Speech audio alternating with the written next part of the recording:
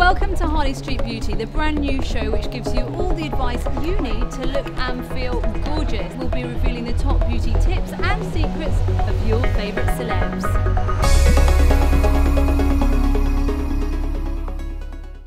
Here at Harley Street Beauty, we have access to some of the world's leading cosmetic surgeons, all the way from Harley Street Plastic Surgery. We'll get exclusive behind-the-scenes access to a cosmetic surgery procedure, following a patient as they undergo a complex operation. Here's what else is coming up on today's show.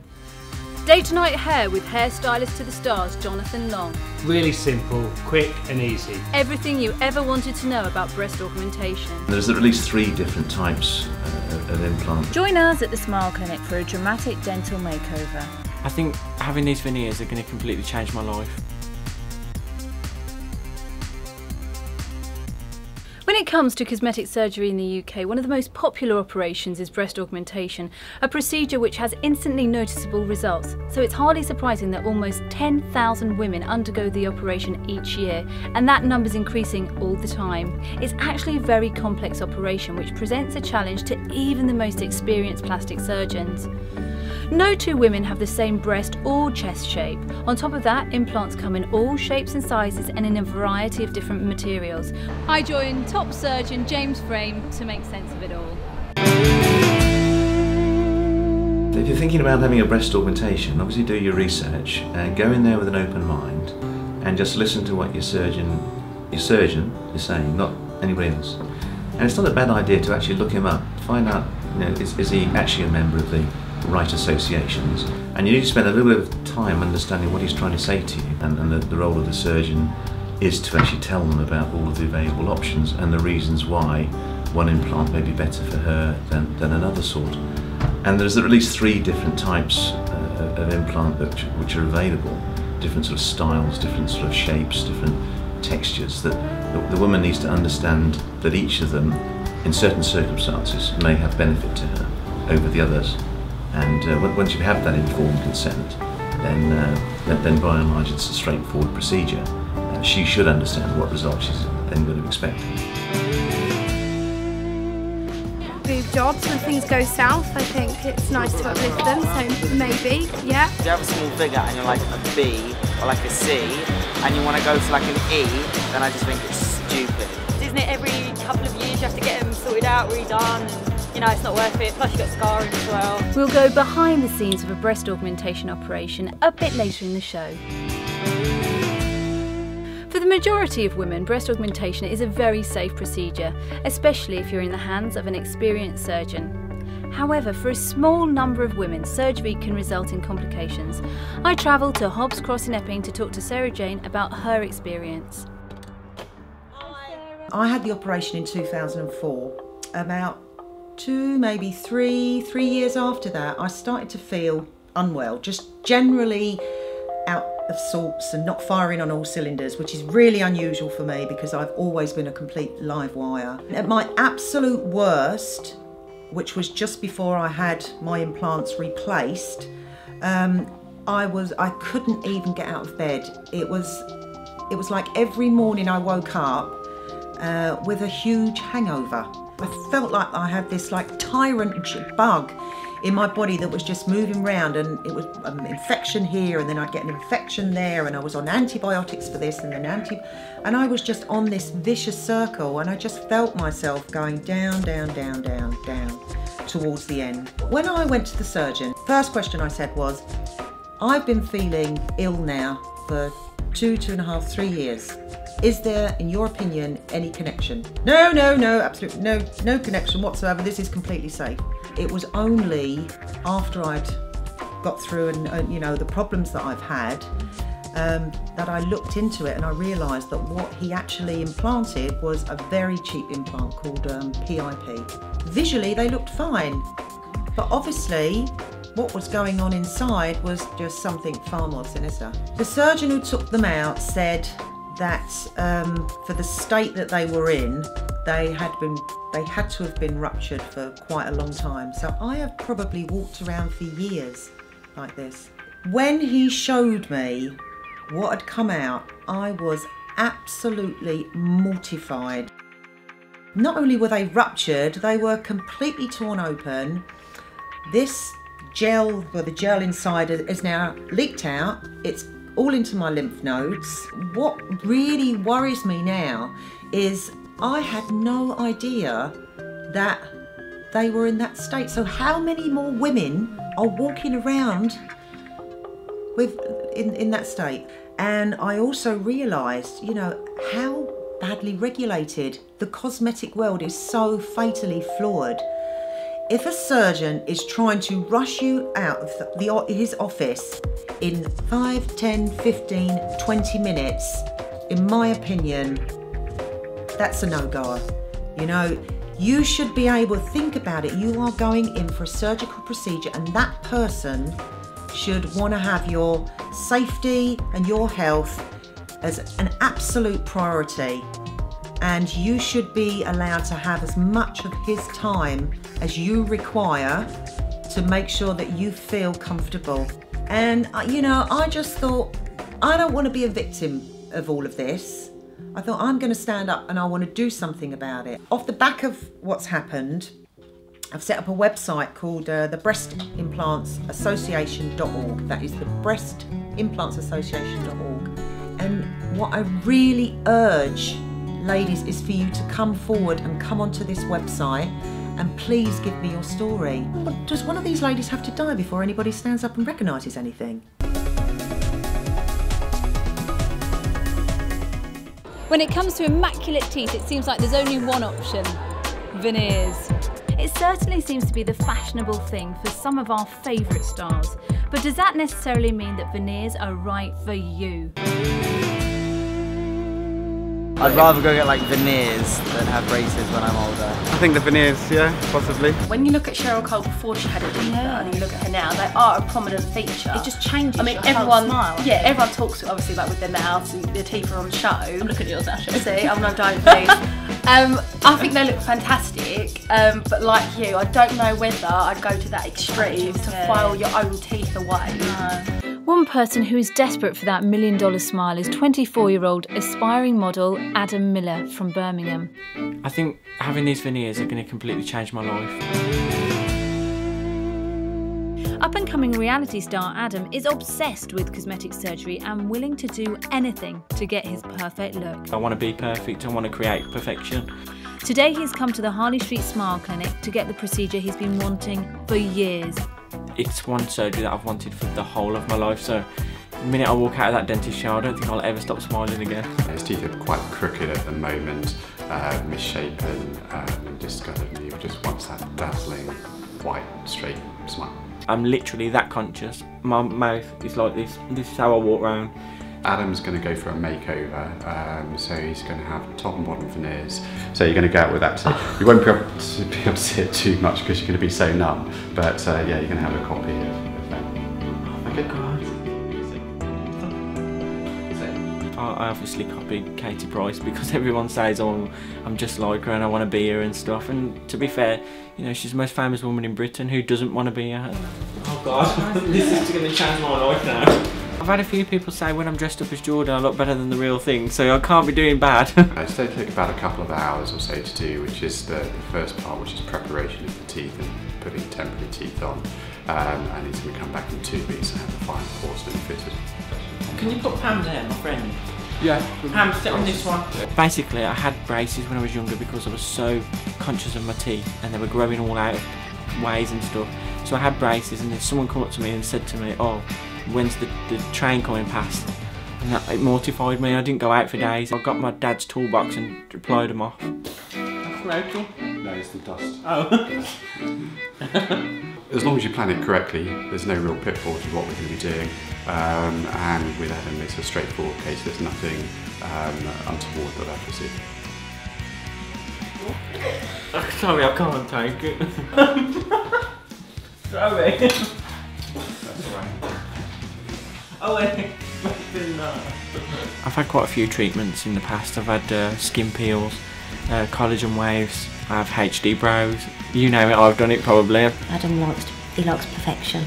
His teeth's got to be perfect, his nose got to be perfect. But if you know Adam, you know that's what he's like.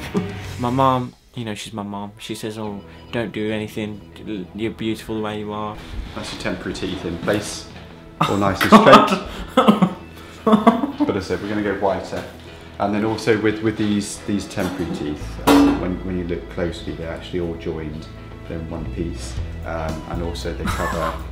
Oh my God.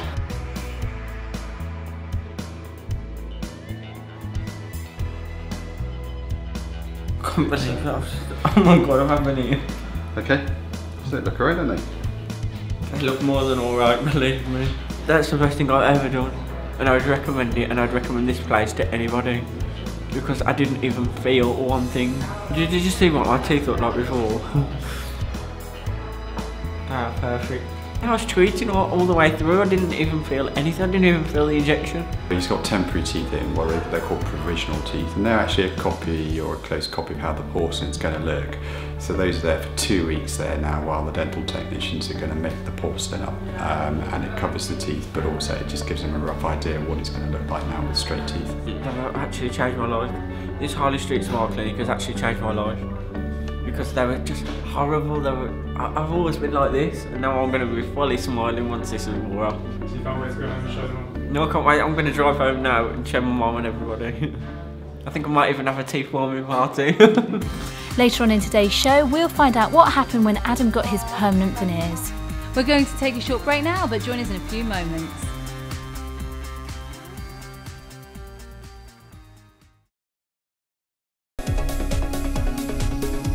Coming up on Harley Street Beauty, we return to the Harley Street Smile Clinic as reality star Adam Miller gets his permanent veneers. Oh my God, it was like you have completely transformed your whole face with these teeth. We'll get exclusive behind-the-scenes access to a cosmetic surgery procedure following a patient as they undergo a complex operation.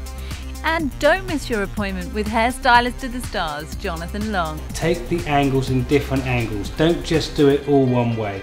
At the start of the show, we talked about the complexities behind breast augmentation and what you should look out for if you're planning on getting it. To give you even more of an idea of what to expect, we go behind the scenes of an operation at Springfield Hospital with top surgeon James Frame. Breast augmentation is obviously an operation to enhance the breast, and we use implants. Now, those implants are generally all silicone based, and we are using an implant nowadays that has not only a sort of cohesive gel centrally, a silicone capsule, but also a polyurethane coating. And we feel that the capsular contracture rate and the complication rate is very much reduced. Certainly the reoperation rate at 10 years is very much reduced using this implant over conventional implants. What we actually did on that lady there was we obviously put her onto the operating table. We assessed her thoroughly beforehand, so we knew roughly what size she wanted. And she helped, together we sort of worked out the sort of size of implant, which is probably going to be the one that we're going to use. And then I literally just, on the operating table, you work out where you're going to make your incisions. For these implants, you're better below the breast, and you try and make sure the scar is on the breast at the end of the day. We make a pocket which goes between the muscle and the breast itself. We lift away the breast from the chest wall. We measure the pocket, the space, make sure there's no bleeding. And then we choose the implant, select the implant, put it into a sleeve, put some local anaesthetic jelly around it, insert it in with a lubricant if you like, and then close up. Very straightforward. Very straightforward. Thanks very much, Jim. You're very welcome. It's time for our home beauty part of the show now, where we tell you how to get celebrity chic right from the comfort of your own home with the help of our in-house team. Stylist to the stars, Jonathan Long helps turn your hair from day to night in just a few easy steps. Let's get over to John and his hair school.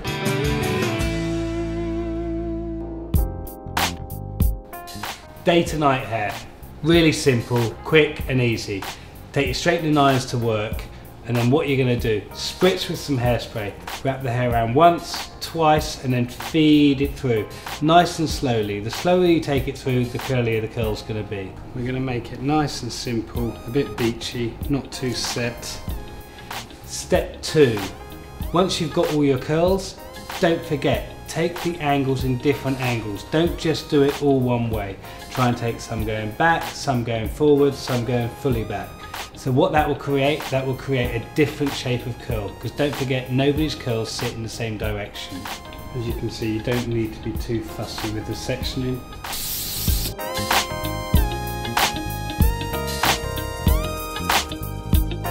And if you've got really fine hair, it does give it a bit of a thicker look. We've got the curl in, it's all sitting around the bottom, so if you want to give it a bit of a zhuzh, a little bit more extra evening hair, put your head back, or even forwards, however you want to go, but I would go back, get your hands in there, and just give a good shape out.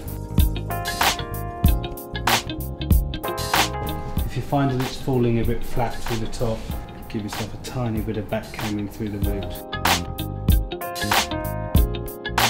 So now, just to soften it and make it look a little bit glam, you just literally, very gently, with your comb, just flatten it down all the way, and then just give it a little massage at the root.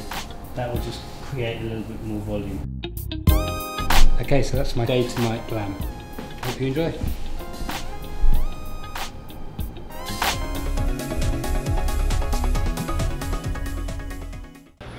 Earlier on in the show, aspiring model Adam Miller was overjoyed with his temporary veneers. Just 1 week later, he was back at the Smile Clinic for the real thing. Let's see how he got on. The last week with these temporary veneers has been amazing. I haven't actually stopped smiling for 1 minute of the day. I keep looking in the mirrors and everything. It's quite nervous today, but I think it's because it's the final stage, isn't it? And it's something he's always wanted. As long as Adam keeps his mouth open wide, it makes it easy for me, and it's all very simple. The temporaries are made of acrylic or plastic, so they're there just to give a rough idea of how the end result's going to look, but the porcelain itself is super smooth, super glossy. They're all individual as opposed to the temporaries being joined, so they just look like proper teeth. Since he's had him in, that's all he's in the mirror, smiling and everything. My mum was just like, that is the best thing you've ever done. Even my mum agrees that I should have had these veneers. So. He's never been happy with his teeth, but he's like that, he likes his appearance, it's got to be perfect. So. He's going to love them. Yeah. He's going to love them. He won't stop smiling now, he'll end up with jaw ache. I'm going to have long hair like somebody, I don't know who it is going to be yet, but I'm going to have long hair. And then obviously I have Botox in here, cheek fillers in there, smaller lips like the Angelina Jolie, Jordan's teeth and Brad Pitt's chin. You ready again? Yeah. Yeah, okay, so we'll numb you up again. You love me as a patient, don't you? You're a good patient. Yeah, you are a patient. I'm so excited because I just want him to be really, really white, and I didn't sleep anything last night. I was so excited. And I've rushed the whole way here. I'm going to put some gel on so your gum again first. Here we go again. Gum down now. I feel like a spaceman. That's how bad my teeth looked. Oh my god. When I got home from the dentist a couple of weeks ago, there was just like, oh my god, there was like, you have completely transformed your whole face with these teeth, and I was just like, I know. Can I put this stuff in my mouth? Yeah. But don't drink it. Just rinse with it. As it'll probably just come back. When he rinses his mouth, he's like, he just makes me laugh. It just used to be celebrities coming in, or people that were sent by their sort of record companies or model agencies and were told that they have to get it done. Nowadays it's available, and most people are just sort of from general walks of life. I wish so, I can't feel anything. Oh god, I look like a witch. No wonder Jordan doesn't like people to see when her ears are off. I've been really nervous about coming today because obviously this is it now. These are going to be my proper teeth after today. Do you understand that? You're done. One day I walked in with horrible teeth, and then the next day I got them. They are amazing. They're so much better than the temporary, aren't they? It's a mess. Oh, look at them. Quite enough? Yeah. This is what Bear Grylls did. He got a mirror against the light, the sunlight, and he made a fire. I think the procedure went really good. I feel so much better already, even though I can't speak properly at the moment. I was a bit nervous when I come here this morning because I was just like, oh god, they can't be changed once they're on. I didn't feel anything. The place, Harley Street Smile Clinic, is absolutely amazing. They've changed my life. Yeah, I absolutely love them, and I love how white they are as well. What's next? Oh, I don't know. A chin implant. I'm going to have Brad Pitt's jaw. If you want the best tips, hints and secrets to looking and feeling gorgeous, we're here to help. See you next week.